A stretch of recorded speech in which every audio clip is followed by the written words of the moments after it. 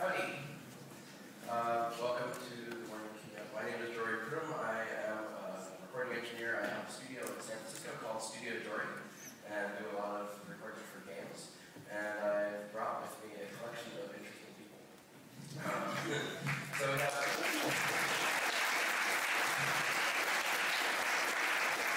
I'll introduce everyone, and then we'll get underway. So Eric Parsons is with Telltale Games, and he is a cinematic director and was responsible for episode 3 of The Walking Dead. Dave Fennoy is an actor. He was the person responsible for the role of Lee Everett, and has also been in many other games such as StarCraft and Warcraft and many things. Nicki Rapp is also a voice actor. She was Lily in the game. She has a corner on the market for characters named Lily. She was also Lily in Psychonauts, and was also Morgan Le Fay in Monkey Island, and was many of the child voices in The Sims, and now directs the voice for The Sims as well. So, we're going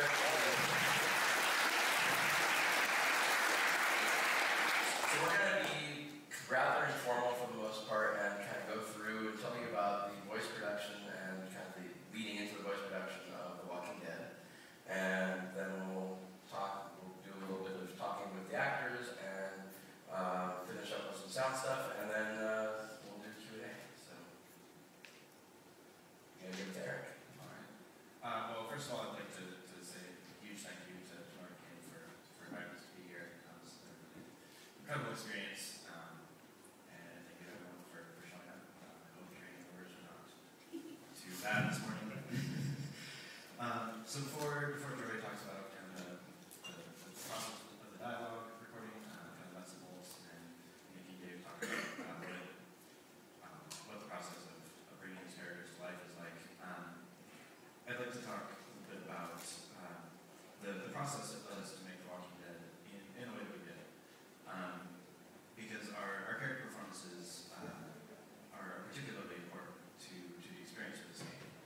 So I just kind of like to talk about why that's so important to us. So, what is a Telltale game? Well, I guess what it is. We decided we're going to let the audience choose the path of the keynote today. Okay, I'm all set. Okay. I see why those are so stressful. Okay. Well, actually, it's not that hard. It's right there in the name. We're not that clever. It's a game that tells a tale. So at Telltale, we make games whose main focus is on characters and on telling a story. We don't have incredibly deep mechanics and systems. We will probably never have cutting-edge graphics. But we focus on story and we focus on characters. Everything starts from there and follows that lead. So story and character are priority number. Everything else is in service of that. The question that we often find ourselves asking is, how do you play a story? I don't know, maybe that doesn't sound like that novel or innovative of an idea, but it's a question that we ask almost exclusively, and I feel like that is a little bit more unique.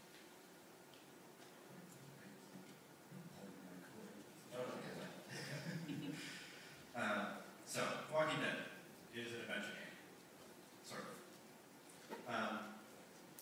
Most of the games that Telltale has created share a lot of common DNA with classic point-and-click adventures.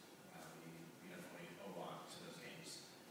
But The Walking Dead moved farther away from that core than really anything we've made today. So why is that? How did we get to what we ended up releasing? Well, early in the process, we started by considering every type of interaction, every gameplay style that we've used in the past. Okay, I put poker up there. I don't think anybody actually considered playing poker against zombies. Season 2. Let's wait. Does it end? What's coming next? Spoilers. Anyway, ultimately we found ourselves stripping most of that away. And we were left with a game that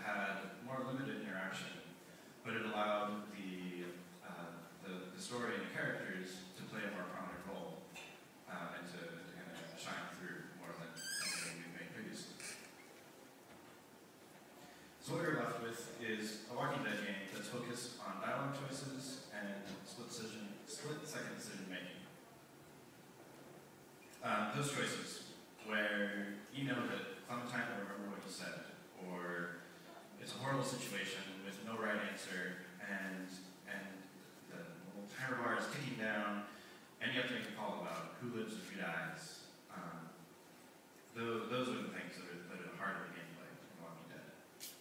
And along with those choices, it's really important to us that the choices never have a black or white or a right or wrong answer.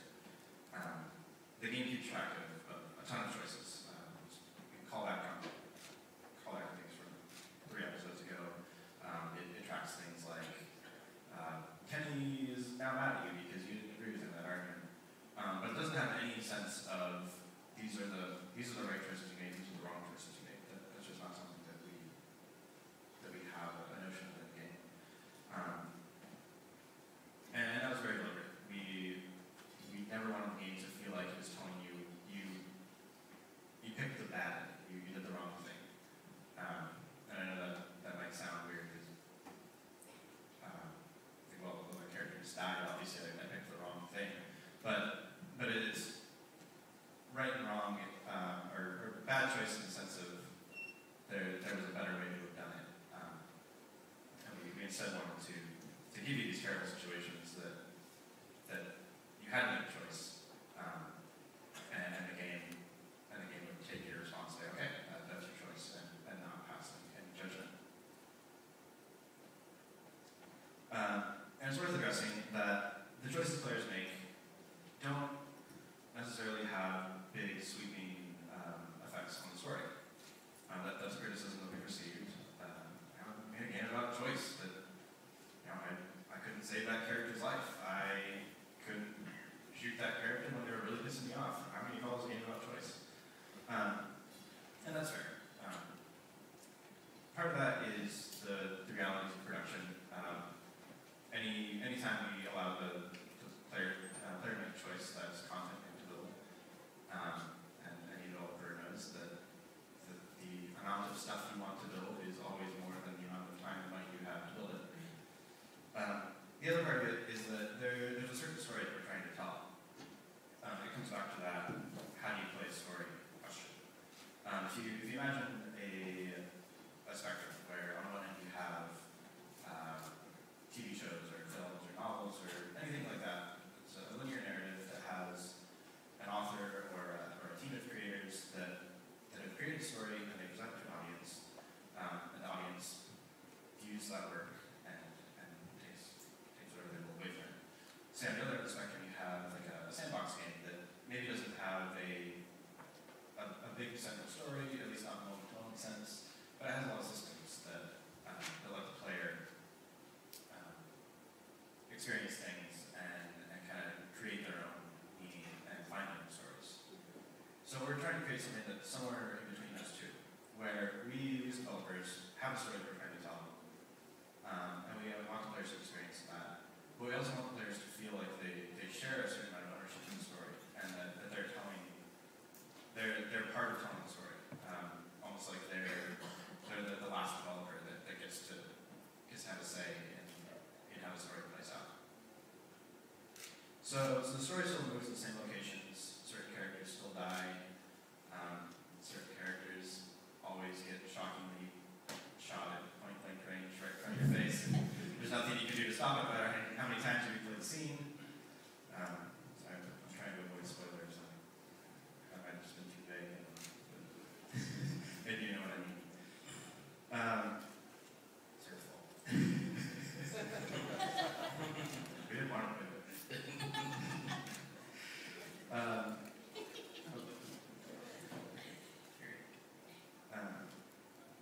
But it's the emotional impact of those choices and making the player ask, why did I make that decision? Or talking to your friends after and like, oh, I chose this, you chose that? Why did you choose that? What's wrong with you? Oh, those kind of conversations. And exactly. I thought I knew. And the way that other characters in the game react to your choices. And these are the things that make up the real interactive meat of Walking Dead.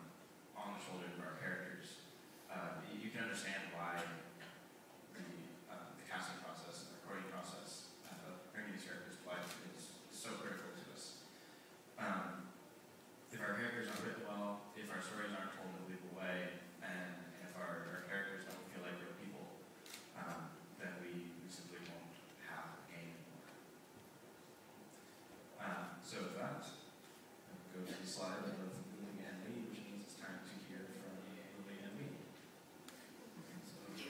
So I apologize, we are going to do a tiny bit of spoiling. So if you haven't played the game, I apologize, but it's an early spoiler. But, so I never played the game. It's a whole. it's just I generally try to avoid spoilers. So anyway, so I figured we start a little bit of example of Lily and Lee in an intense scene and talk about the acting. I'll bring that down, Jordan. Dad, you can't.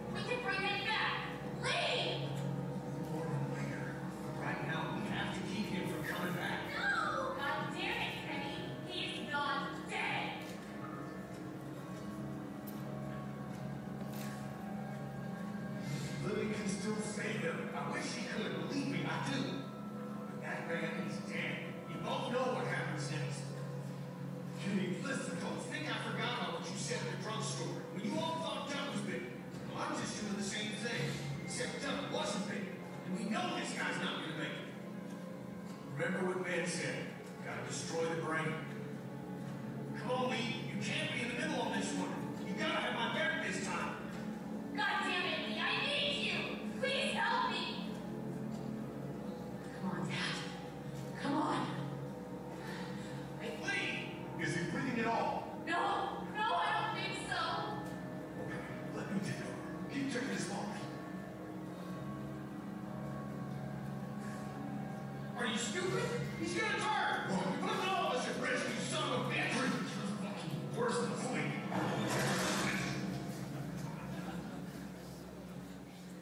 No! What the fuck? I'm so sorry. It had to be done. You don't know that! I do, Lee. And so do you. I was counting on you, man. I'm sorry. I know. Don't you fucking touch me!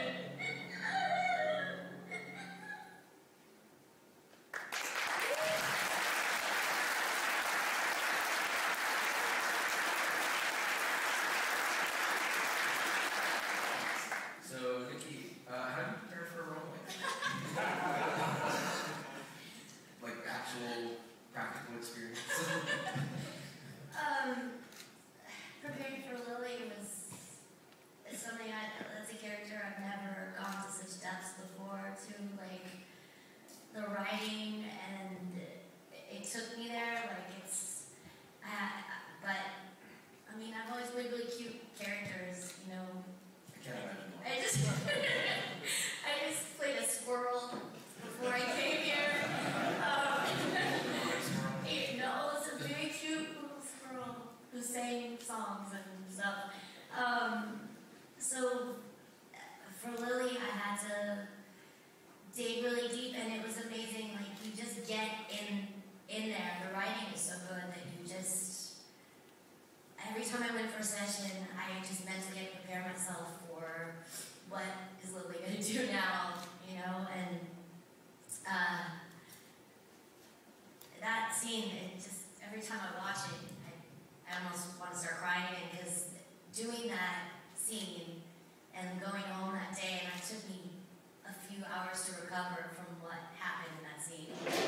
And Did you draw on experiences from your past? yes, and I mean, I lost my father about 5 years ago, so it just makes you think, you know, obviously not in the same way, but, you know, protecting your father, protecting someone you love, and I mean, Larry, he's kind of an ass, but still he's your dad, you know.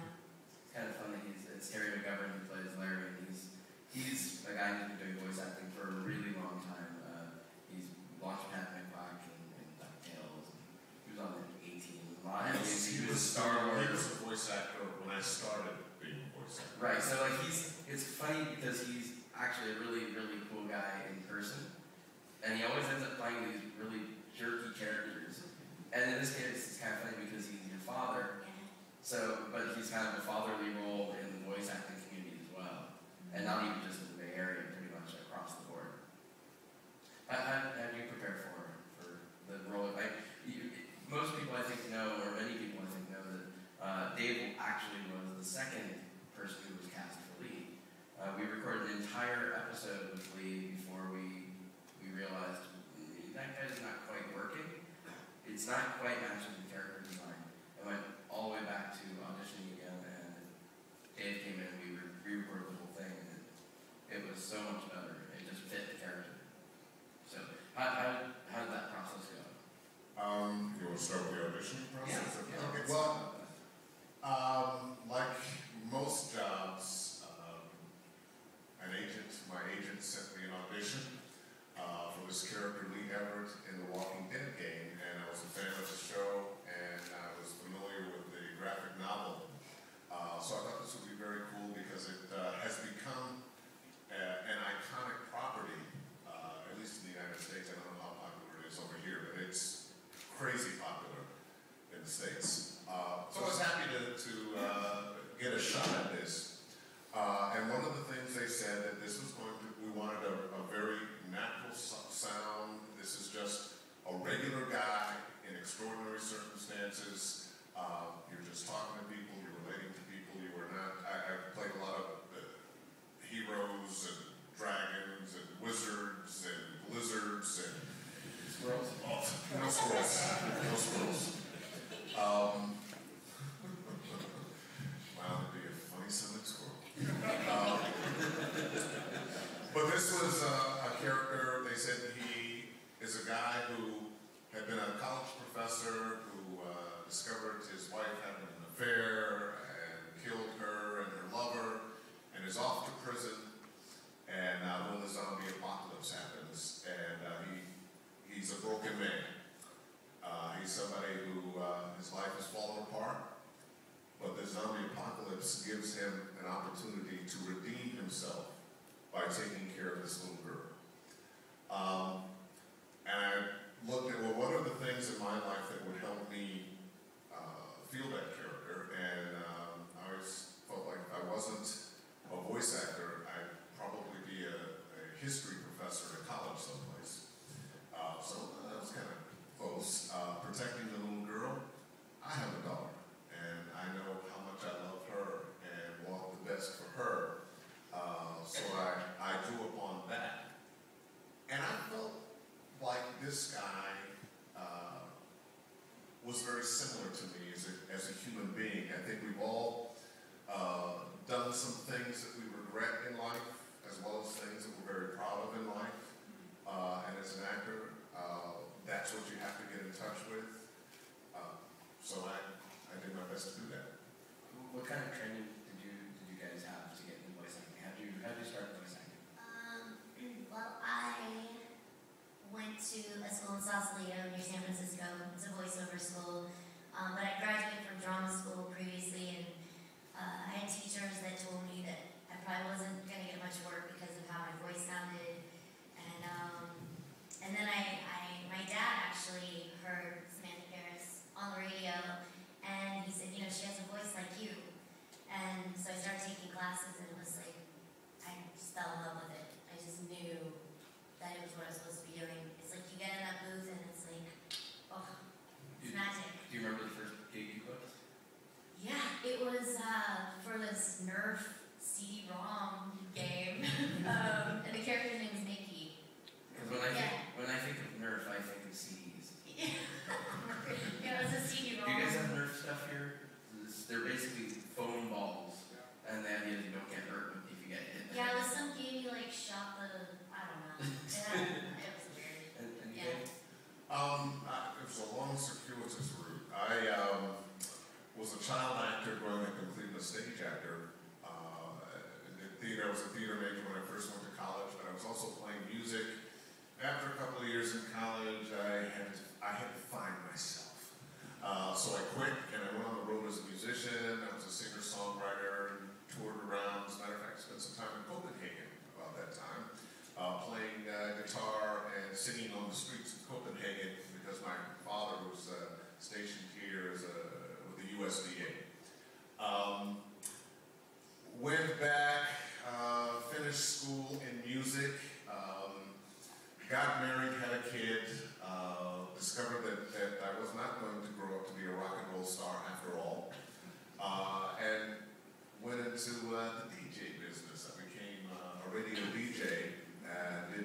used to own the #1 station in San Francisco for a long time. It's no longer there, KSOL.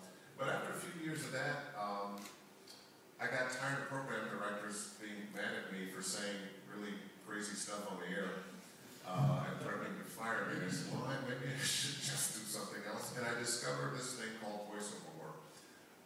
It was kind of a forest for the trees. You know, I almost didn't see it because it's so omnipresent. Everywhere you go, there's a voice. Turn on the TV, there's a voice telling you something. You turn on the radio, there's a voice telling you something. And it was almost like you didn't even notice it. But a friend of mine mentioned that he was making more money doing that than being on the radio. And I thought, wow, maybe I could do that. And after a couple of years, it really sunk in, and I went to the same teacher, Samantha Paris, and took some classes. I didn't know that. Yeah, it's crazy. I was one of her first students. I also took a lesson from Lucille Bliss. You might not know the name, but if you've ever watched The Smurfs, she was Smurfette. There were a lot of females. There was only one female Smurfette. That was a busy girl. And Lucille Bliss, she kind of, tapped me on the shoulder with her magic wand and said, I took a $50 lesson with her. And we read some copy, and she said, you don't need this, but just go do it. And after some really bad demos and whatnot, I got a career started in San Francisco. The radio station fired everybody, all the air talent. I moved to LA, and the rest is history. So, what would you guys consider to be the most challenging role you've done? Including or not including Walking Dead? Walking Dead definitely has been the most challenging. But being a sim is probably the most challenging because I've been a sim for 12 years, so I speak so much pretty well. But it's still, we do 6-hour recording sessions, so it's pretty grueling on your brain. By around 4 o'clock, you kind of feel like you're losing your mind. I say terrible words I don't mean to say. Mostly in Swedish. Maybe, I don't know. But that's probably the most challenging one. It's, The Sims is recorded very differently than most games. We actually met working on The Sims in 2003. Yeah. Crazy enough. And so just as an understanding, they look at a video, you have a female and male voice actor, and they basically do speak or act somehow similar to go with the action, and they go back and forth between the male and the female until the director says, okay, we've got it, and the engineer can't stop laughing. And then you move on to the next one, and you do that for, well, when we did it, it was 8-hour days. Yeah, It's it's really hard. Want to do some signals for us? Lupo Pashini, Gulurpo, Uripu Pagasaki. That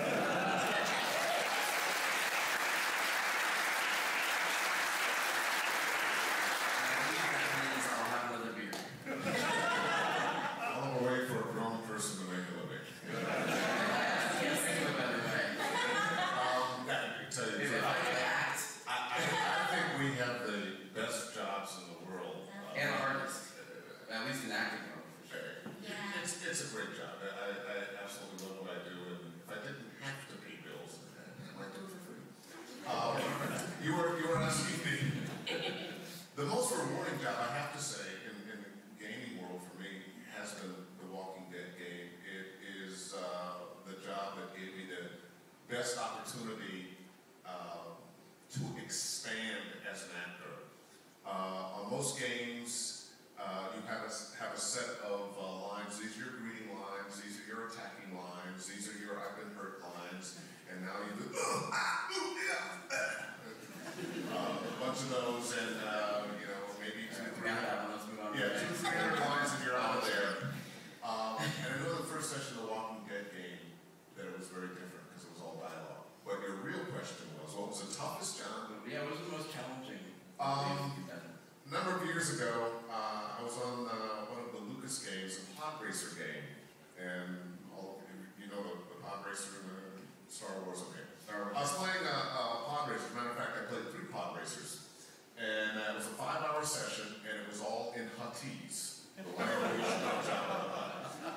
On my script, I've got Huttese on this side, and then in English, what it is next to it. And the director outside the booth spoke Huttese. It actually is a... You think some of you are nerds? Oh, no. This guy spoke Huttese. So he's telling me how to pronounce it before I read the line in Huttese. And because it's a pod racer game and I'm a racer racing, it's all shouted. So it takes 2 hours to get through the first character, and I'm shouting this stuff in Huttese, and this is really tough on your voice. And we finish that character, goes, "Oh, great! Now let's do it again, but this time with a Jamaican accent." So we get that one done, and he goes, "Oh, this is super. One more time, this time with a homeboy accent." So, and finish the session. The next day, I couldn't talk. Awesome. Funny enough, that was probably the first project we worked on together, and we didn't know it, because I worked on sound design for that. Wow. Small world. Bizarre, yeah. Do you play the games that you guys are in, ever? Or sometimes? Or Sometimes I do, yeah. Lots of Sims. Play Psychonauts. Sims, I'm kind of a jerk. Like, I want to hear myself have a tantrum. So I basically got rid of the windows and sold the toilet or whatever. And there was one time, like, I don't know what happened, but the kid was getting ready to go to school. The mom was cooking. The kid goes to school. The kid comes home. The mom, there's like an urn on the kitchen floor. And then the kid really has a tantrum. So it's really actually therapeutic to be an adult and get to have tantrums like an 8-year-old. I won't ask you for an example of that. How does it feel when the game comes together and you see the result? Because for those who don't know, we record 1 actor at a time. Except for The Sims, which records 2 actors, but they don't actually act together, it's just depending on the character gender. We record 1 actor at a time, 1 line at a time, and I'll show you some examples of that in a moment. So they actually never meet in the studio, ever. They might meet between sessions, but I'm not involved with that. Kind of to answer the question you asked earlier, do I play? Well, first, damn you for asking that in front of a whole gaming community. Sorry, it's a question that they probably are going to ask. If I don't ask, they're going to ask. I'm on about 70 games, but no one would ever accuse me of being a gamer. I don't really play the games. I will do playthroughs. I'll go on YouTube. I'll watch other people playing the games that I'm in. But I suck so bad that it's just not satisfying for me. But I love being a voice on the game. I love doing the voice acting. So no. See, if you didn't want to answer, you could have actually just very slyly let Nicki answer my question. Well, you know, it's all about truth, man.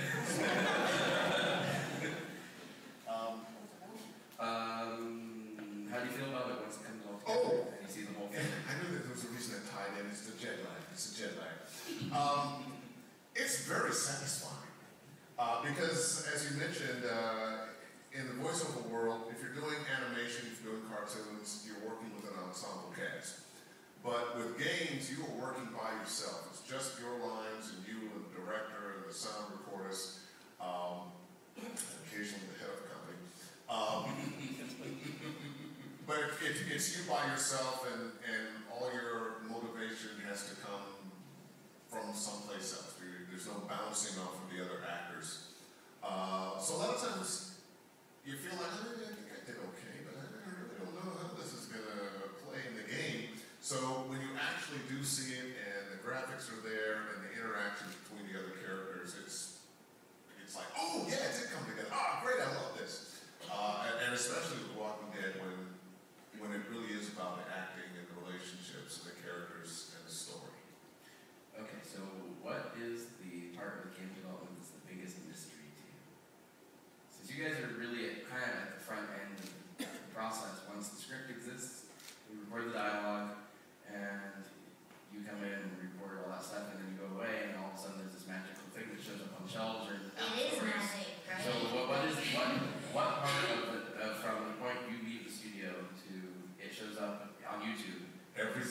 honest. I mean, since I've been working on The Sims, since directing The Sims, like I'm learning more like from the editors and just everyone who works on the game and I'm realizing like the voice is just, I mean, we're important, but it's like, it's tiny, there's like so much else going on. People spend hours and hours and hours getting to sleep, you know, get sick, can't have to keep doing it, and I'm in awe of it now, like learning that side of it. So we can quote you for that during the next union discussion. No, I'm glad I'm doing something from the other side now. It's like when you do theater and you work backstage and you start to appreciate more. It's really important, I think, actually.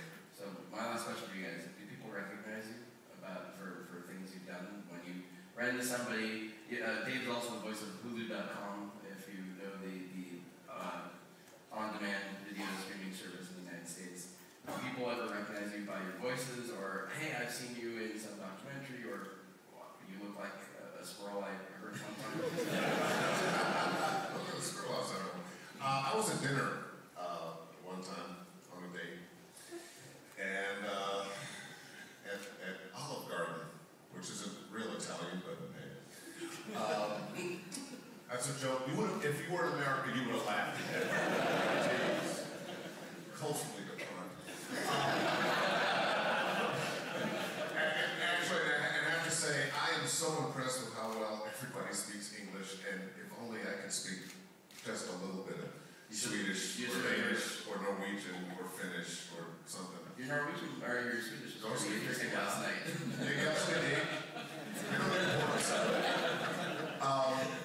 But I'm sitting at dinner, I'm on a date, and not even our waiter keeps going by and looking.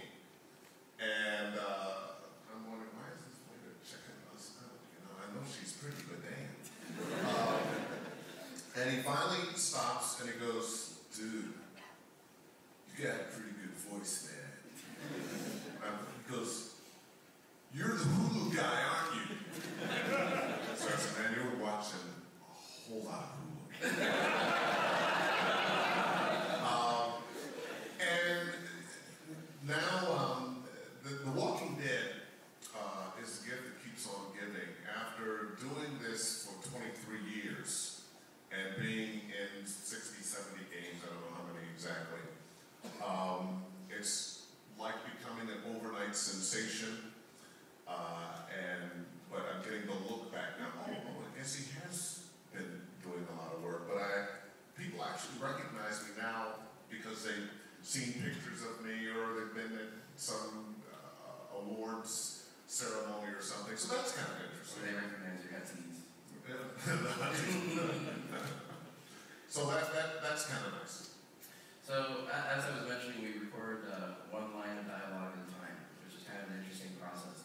So I'd tell you a little bit about that because it's kind of hard to transform you into the recording studio. So I brought one of the director's notes and scripts to get an idea of what it looks like. This is from the example I showed for Lily's script. So there's a lot of different stuff on here. I'll walk you through how that works. So first off, we have file numbers. This actually relates to the Pro Tools recording number when I'm running the engineering of the session. So those numbers start at 001 and go all the way through however many lines of dialogue we have on that particular script. Then we have the file names, which are incredibly easy to read, as you can see. Nobody would ever make a mistake hand typing those. 9-digit numbers are my favorite. Actually, I really like Telltale's naming convention because it's pretty easy to work with.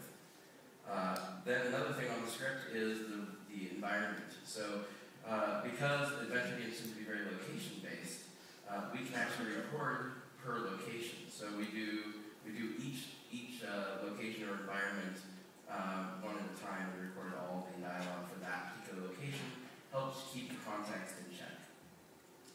Then we have some of the context. So these notes that are in square brackets are written by the game writers who want to pass along information to us in the recording studio so we have an idea of what's actually happening. So things like frantically trying to save her father from a heart attack is pretty useful context. And then we have the actual line of dialogue. My favorite being, fuck you, we can bring him back, CPR.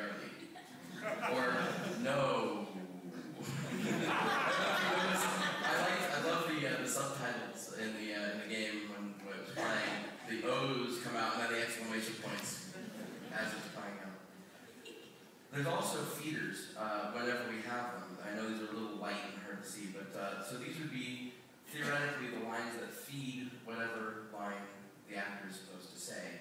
And quite often the director will read them or act them to the actor. Consequently, some of our actors feel like every role in the game should be played by the director, because that's what they've heard for every character.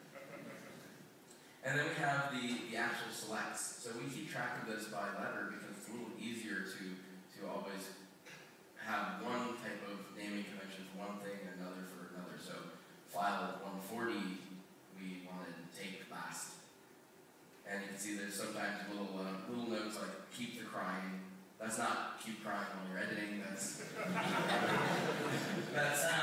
The editor's going to cry whether we tell them to or not. So you can see the whole thing comes together into one big script, and often these scripts are hundreds of pages. We generally we like to have a limited amount of information on the screen. So how this translates into an actual recording file is you get a waveform that looks like this. So this is a raw take for file 139 of that session where we have the line is something wrong, and you can see the A, B, C, D, E takes. Sometimes it's easier to just mark last or last minus one. Oftentimes when we're recording, the really good actors, you can see A, B, C, D, E. I didn't even modify this at all. There's no talking in between. It's really easy to identify where are the takes. Some of the lesser good actors, there might be talking and stuff. I have little tricks for getting rid of that. I'll share a little tip. It's one of these, whoa moments in the studio. We figured out if we used a gain change of minus 60 dB as a destructive gain change, I can just select something while we're recording and wait until we stop and hit process, and suddenly it's gone. It's wonderful. So I'm going to play you a little bit of dialogue.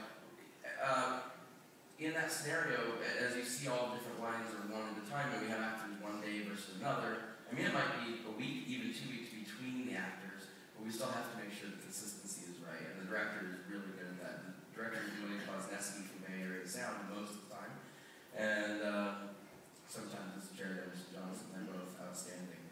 So you can hear, I'm going to play you some examples of a Lily line that feeds, a Clown line that feeds, and the Lee lines that are the options that go along with it. Did you kill it?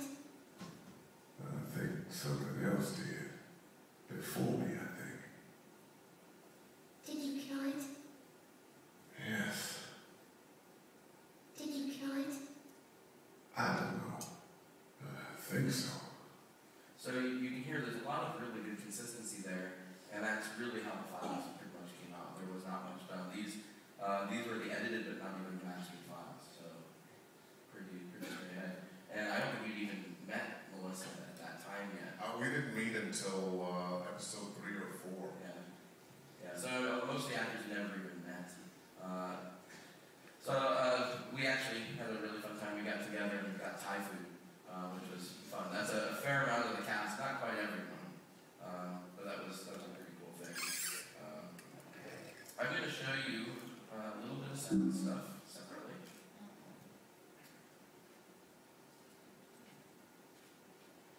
So I brought some of the raw dialogue. So here's that screen. So that's that Lily line I played for you before. Is something wrong? So we have all these alternates. So we can always go back and find the alts whenever we need them because they're all in one file. Is something wrong? Is something wrong? Is something wrong? Is something wrong? So you get lots of different versions. Sometimes the screens are really fun too.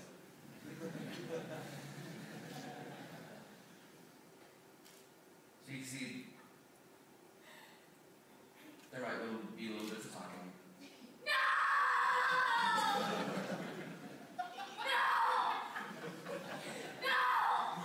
And this is the one I think she reacted with when I said, you're going to be on stage in front of a lot of people.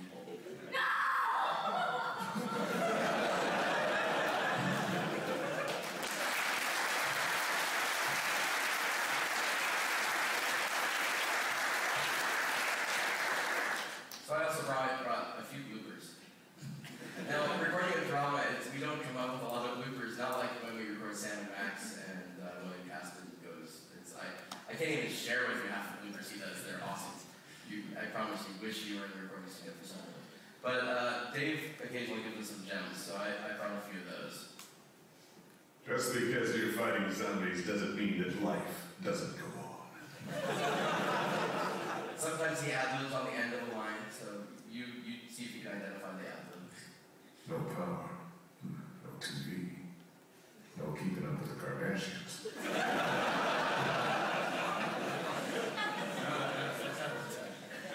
I think the lawyer may just take that out. Sometimes people stumble over words, and that can be really fun. Just confused, you know? Didn't want to trouble any trouble. I'm like, hey, I'm in trouble, no trouble. I'm going to use that in the ring about, hey, baby, no trouble, no trouble. Sitting outside, baby, no trouble, no trouble. And then, of course, there's always tongue twisters. But it's funny, there's this sweet spot in dialogue recording and performance where when we have about, say, 6 to 10 words in the line, it just flows. If there's about 15 to 25, it gets really hard, especially if it's longer paragraphs. When it's one word, forget it. Those are the hardest. What is always the hardest line, and it's usually like the first line of the day. Well, actually, it's usually the second line, because the first line is usually a screaming line of death, which we then say, okay, we'll say that to the end. But then the other really hard thing is when there are alliterations. I don't need that anymore. I'm done digging up dead dogs for the day. Who wrote that? I'm done digging up dead dogs for the day. I'm done digging up dead dogs for the day. I'm done digging up dead dogs for the day. I'm done digging up dead dogs for the day. I'm done digging up dead dogs for the day. You get that so you can look?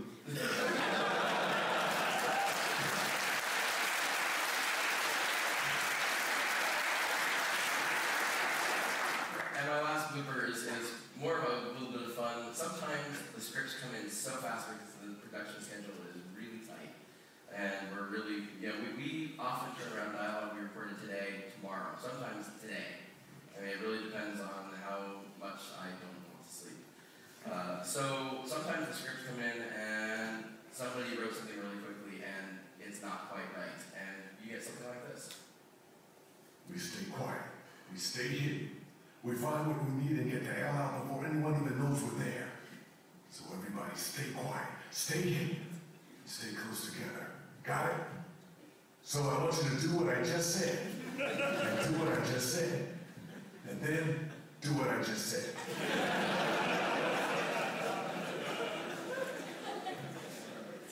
So I think we'll open it up to some questions, and do we have additional mics for QA, or do we still need to? Yes, we have additional mic for Q&A. Feel free to ask any of us anything you want.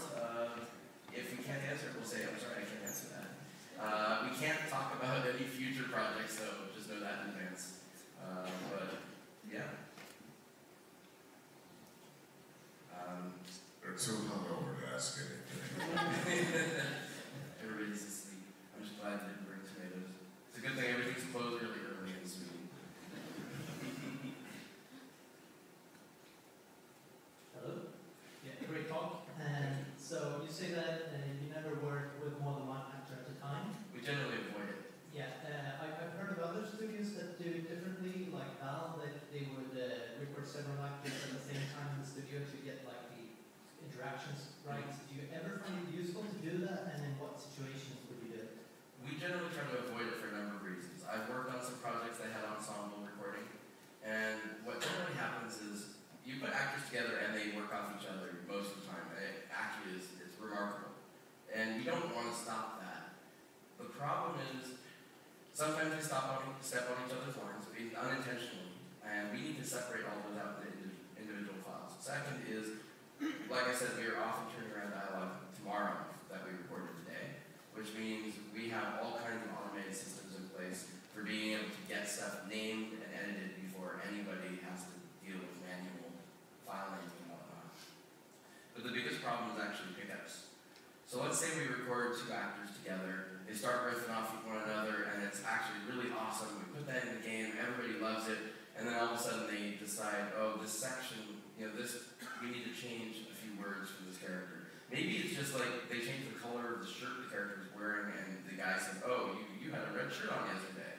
Oh, we changed it to blue because red wasn't working. Oh, you had a blue shirt on yesterday. The problem is you have to bring both actors in to get that one line, because by themselves they never get that same vibe. And it's actually more akin, I call it kind of the analog synth problem. You never get the exact same patch on analog synth because all the knobs are just slightly different. When you bring two actors in again, they vibe differently the second time. And so you never get the same performance. And from my experience, it actually leads to the rest of the team going, oh, God, we had such a great performance before. What the hell, what are we going to do now? So we find that we keep a higher quality overall by not doing ensemble. It has happened on occasion, but I generally try to convince clients it's a bad idea. More questions? Yeah, okay. How easy is it to remember your old roles that you played and the voices? Like, for instance, if I told one of you, can you do something from Dota 2? Like, how easy to remember all those things? I'm guessing somebody struck a chord there. So how easy is it for you to remember the role? I've played a lot of characters. I'm 5 characters in Dota 2. I might be able to, but I can't guarantee it. You know, sometimes you'll kind of remember the name and, oh gee, well, that character was kind of, and you can go into it, but not always. Sometimes, a lot of times if I'm going back to work on something I worked on a year ago or another, characters that are reprised, sometimes I have to listen to the reference. Oh, what did I do? Oh yeah, that's it, okay, and then I can jump into it. But just off the top of my head, maybe not, depends. One of the actors we work with regularly is a guy named Robert Jackson, he's well known for being Mojo Jojo in the Powerpuff Girls and the voice on the phone and screen. He has a remarkable memory for the characters he's done. He was, if any of you played Sam and Max, he was the time traveling mariachis. And he'll sometimes come in the studio and walk in the door and go, somebody say birthday! So I mean, he remembers all his characters. It's actually kind of remarkable. Another question? Dave, can you give a line in Headseas of the Jamaican producer? Can you give a line of the Jamaican pod racer?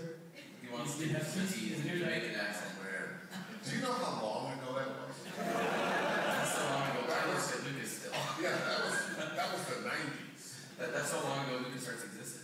That was Yeah, it's too soon.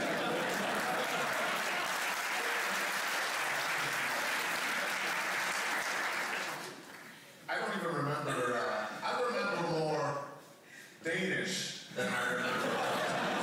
He's speaking of breakfast, actually. We had a Danish for breakfast. Any other characters you remember that you might want to demonstrate instead? Well, Gibraltar's man, it is a badass one. World's a StarCraft 2. I have to kill you, man. You never know.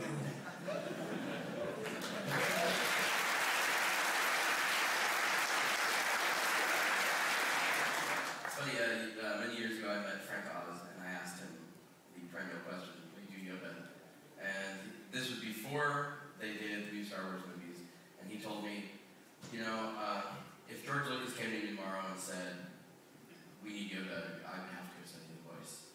And then a few months later, I met him again, and they had just announced the new Star Wars movies. I'm like, so, can you do Yoda? He's like, he hasn't called me yet, so we'll talk another time. So, I think this is a common, don't always remember. You know, when you do a lot of different characters, it's hard to just snap them back. A lot of times it's the words, it's the description, it's being in the studio with the same people, all kinds of different ways that you remember it. But standing here on the stage, or sitting here on the stage, someone come to be someone. Another question? Somebody raising a hand over here. I see a microphone heading towards him. We sound guys were really good at spotting mics. I'm just interested to know if you guys use visual reference, concept art, or whether you don't.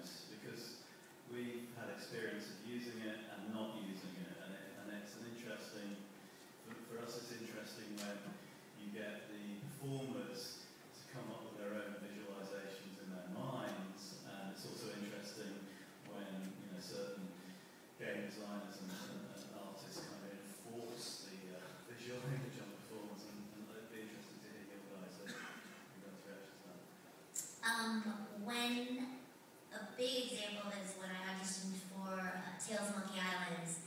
I had no idea what Morgan Le Fay looked like at all. I just had the description of how she was, which I didn't think I could do, so I changed my audition a little bit. I was more of a fangirl to Guybrush, I think. But I didn't know what she looked like till I saw the game. I was like floored, because she was amazing, like she was really hot. So it was really cool to see that. And you know, it's like sometimes you do have the art when you do your audition, sometimes you don't. But if there's a good description of the character and you just can kind of take your imagination from there, that's generally what happens for me anyway. I like to see what the character looks like, but even more important is what's the character's motivation, what's the backstory on the character, you know, how old is he, where is he from, what does he do, what's he afraid of, what does he want, who does he hate, who does he love, what's his personality. All of those things really are more important than seeing a picture of the character, but it does help. It just adds to, you know, if it's a character and he's big and he's brawny and he's wearing armor and he's got a big axe, you know, okay, well, it's probably going to sound like Mike Tyson. Probably going to sound like a big bad son of a gun. Or Mike Tyson. With his little eye. You hear me? So yeah, a picture is worth 1,000 words, but I'll take the 1,000 words too. For the casting packs, we generally try to include a picture or more. We most often don't have very much artwork in the studio, but sometimes, like on The Walking Dead, on the second episode, I remember that was another episode. We were still figuring out how to make those games. The first episode took quite a long time. The second episode took a while, but it was a bit faster, mostly because we didn't have to recast the main character.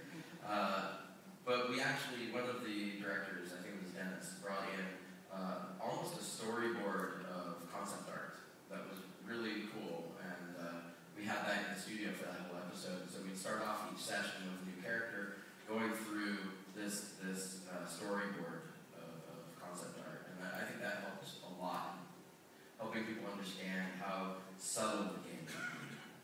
I think, like Dave was saying, talking about the kind of the backstory of this, kind of an overview of what happens. I remember coming into the episode 3 sessions, definitely doing that, and just kind of talking through, okay, just bullet points, here's what goes on in this episode, just so when we get to a specific moment, we can kind of say, okay, so remember this is that conversation, and this is how you're feeling about that character at this point in time, just to kind of have a, go through it once so we can have a shorthand later to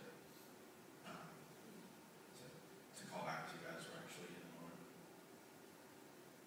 So we got time for one more question. To the voice actors on stage, what is your favorite character you voiced, and might we hear a line from it if you remember it?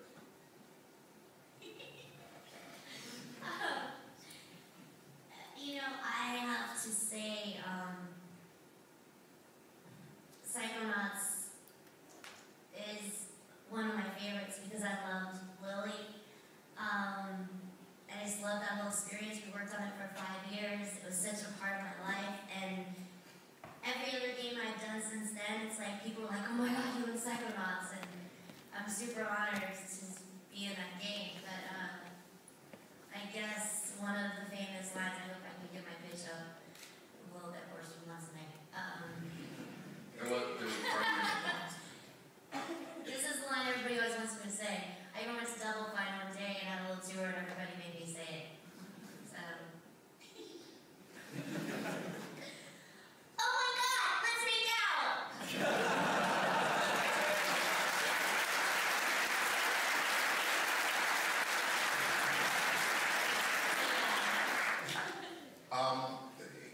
I guess because it's been so successful, I think Lee Everett from The Walking Dead is probably my favorite character to have played. But you've heard him, and he sounds just like me. But I'm on a game called Bayonetta, and he's just cool, baby. Yeah, you won this time, baby. We'll watch it next time.